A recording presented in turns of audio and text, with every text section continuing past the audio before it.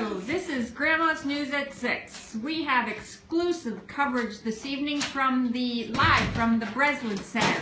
We are filming a scrimmage between Michigan State Spartans and the Iowa Hawkeye basketball team. And we're extra excited tonight because we've got the Spartan star player Ethan Carpenter putting on a display for us this evening. So things are just getting started here at the Breslin Center. And here he comes! Look at that boy! He's shooting up a storm already. Woo! 2 points. Yes, go Ethan Carpenter. Watch him shoot. He's the star player. And here comes Rex Martin from the Hawkeyes trying to block a shot. Good luck to him because I don't think there's any way. Whoa!